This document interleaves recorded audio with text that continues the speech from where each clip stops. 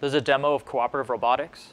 Two 5-kilogram payload robots lifting a 9-kilogram payload weight together.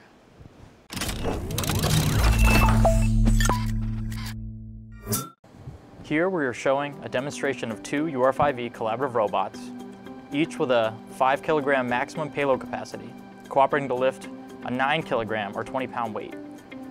The grasping motion constrains each arm independently, and the lifting motion coordinates the motion of each arm together.